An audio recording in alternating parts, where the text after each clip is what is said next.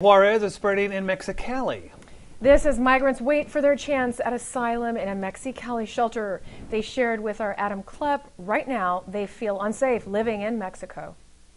At this shelter in Mexicali, currently 23 migrants live here, all just sharing this one bathroom. They're also sleeping in these soft-sided structures, very difficult conditions for these migrants to live in as they wait for their opportunity to seek asylum and a new future in the United States. Damian Oliva is from Cuba, but is currently living in the Ayuda para Migrante shelter. He says he doesn't feel safe in Mexico. In Juarez, it is insecure. Here, it is insecure. The whole country is insecure. Because of the police, the narcos, and the criminals, we hope to have a solution soon.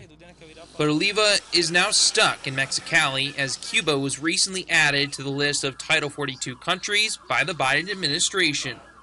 He's thankful for the support of the shelter, as many now in Mexicali are full. It's a place where he can stay while he waits for Title 42 to end. It's either that or getting an asylum appointment at a port of entry. Everyone is desperate. Everyone wants to enter or have their application processed. Oliva says he heard the migrants inside the detention center in Juarez started the fire, something echoed by Mexico's president. But this shelter's director says the blame for the deaths lies with the Mexican immigration officials, as security footage from inside the detention center shows guards walking away from the fire as migrants desperately try and escape from behind bars. What happened in Ciudad Juarez is due to a lack of professional ethics by the Migration National Institute.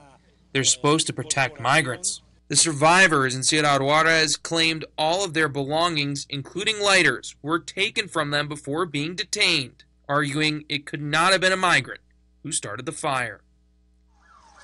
Reporting in Mexicali, Adam Klepp, News 11. Congressman